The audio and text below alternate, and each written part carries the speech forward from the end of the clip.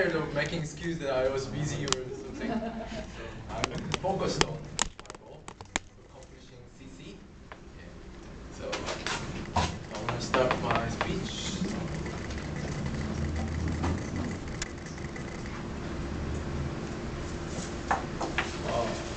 A moment ago, I was in the toilet, and one child asked me, "What is fair traveling?"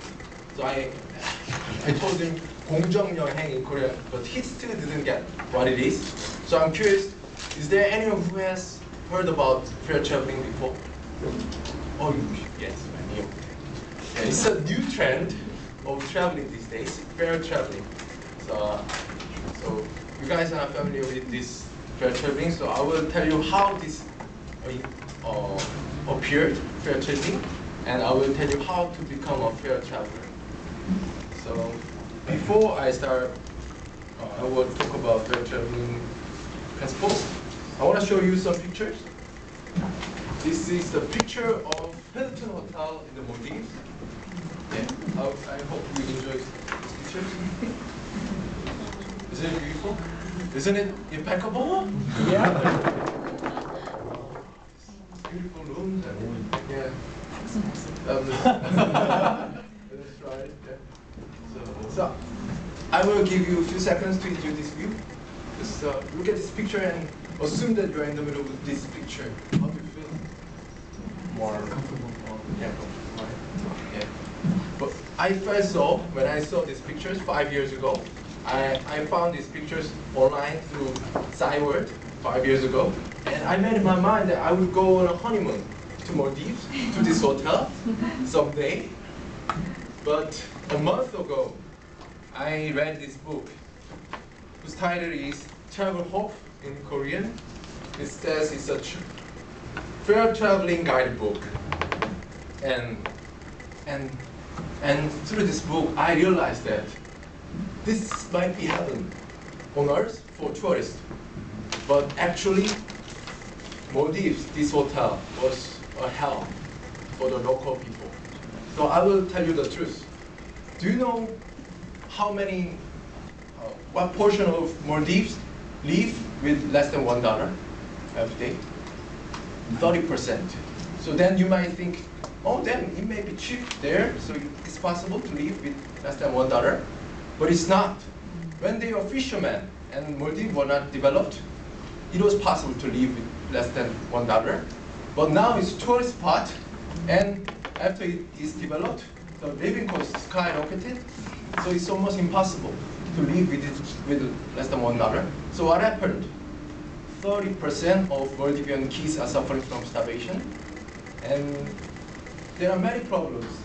So they cannot get fresh water, because all the fresh water are taken to the resort or hotel for the public bath and for the swimming pool.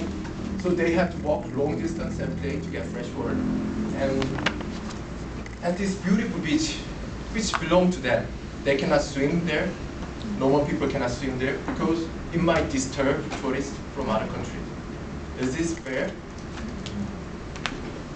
Because this is not fair, and it's happening all over the world. So fair traveling study, fair traveling. So how can you become a fair traveler? Actually, I have so many things to tell you about fair traveling, and I summarized some of them, the principles to be a fair traveler. I want you to take a quick look at this, and I will make another speech on other principles next day. Fair travel version number 2. I will talk about these 2 principles today. First of all, share benefits with the province. Use the local hotels, restaurants, and transportation. Can you guess what this means? If you sleep in Hilton Hotel or Hyatt, who takes the money? Who takes the benefit from tourism?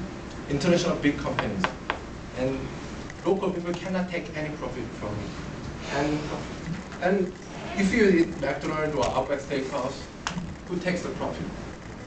So fair traveling, recommend you eat in the local restaurants. You don't have to eat local food, but it's better to eat in local restaurant.